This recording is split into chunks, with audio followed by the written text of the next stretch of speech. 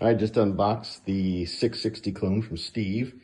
It is a Hanakawa 992. Got it with a 36-inch bar and a 25-inch bar. I'll use the 36 for milling, 25 for regular cutting. Got a bunch of extra parts here included, a little toolkit as well. I got the, it's like the starter assembly for a replace. It's got the spikes on it. I got two 25-inch chains, full chisel, two 36-inch chains, full chisel.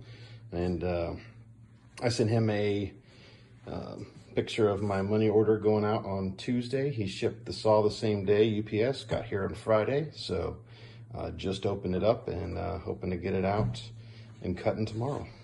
Thanks, Steve.